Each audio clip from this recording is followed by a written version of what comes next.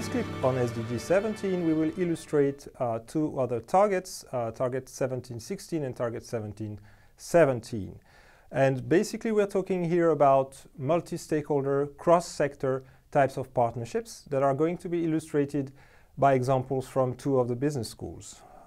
From La Trobe, we'll have Swati Nagpal and Suzanne Young talking about workshops that they have organized for capacity building in connections with different SDGs in Australia, in different parts of Australia.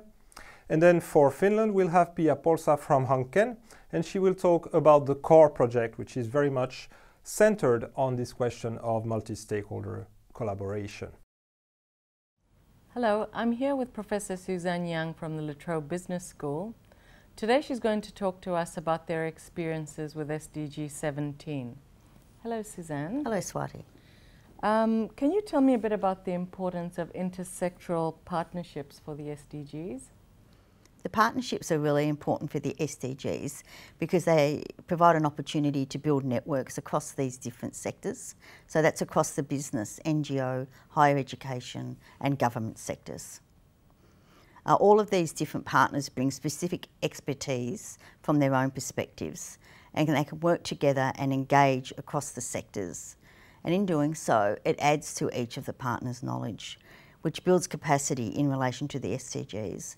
And that means that they can work together on understanding the goals of the SDGs and then how they can be implemented and also the processes that can be used.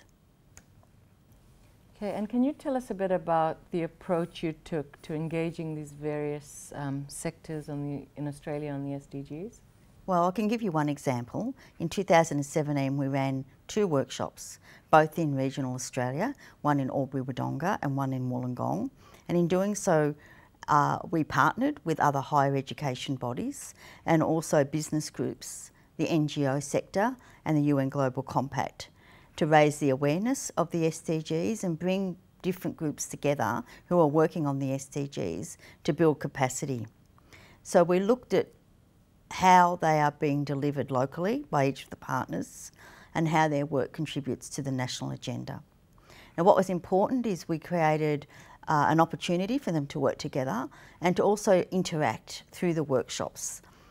Each of the different workshops had a different SDG profile that they were working on. So, for example, in Albury-Wodonga, what they said were important were the SDGs on sustainable cities, climate action, life on the land, and decent work and economic growth. Whereas in Wollongong, they said that what was important for them was good health and well-being, gender equality, and education. But also interesting was that in both of the workshops, they talked about the importance of partnerships and community action to really build that capacity and really establish projects. Okay, great. Now finally, what were the key learnings from the workshops? Well, the key learnings was that the SDGs are important, but that they differed, and so they had different relevance.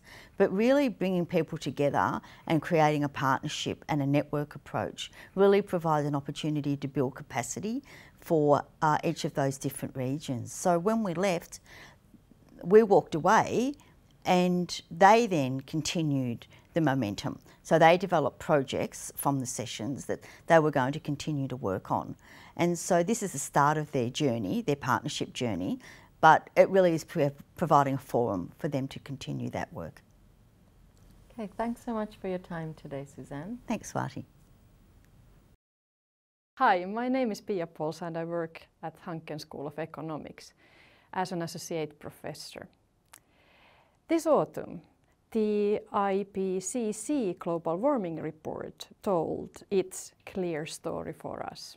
We are either in an environmental crisis or even a catastrophe that also at the same time destroys our biological bodies.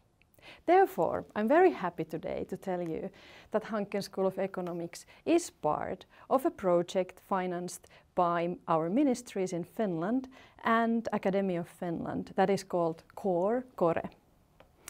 It is looking at the environmental issues and decision making in a collaborative setting in these environmental issues.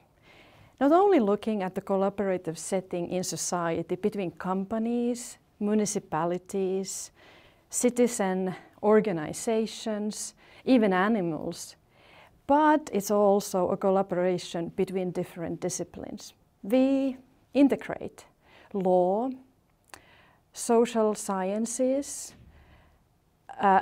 business administration, and industrial management together in order to solve collaborative processes in environmental settings.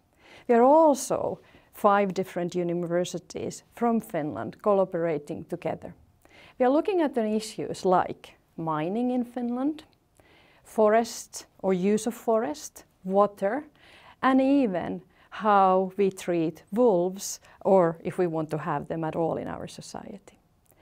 In 4 years' time, I would be very happy to be in the same place and tell you what results our project did and how it addressed the global warming issues that we have at our hands today.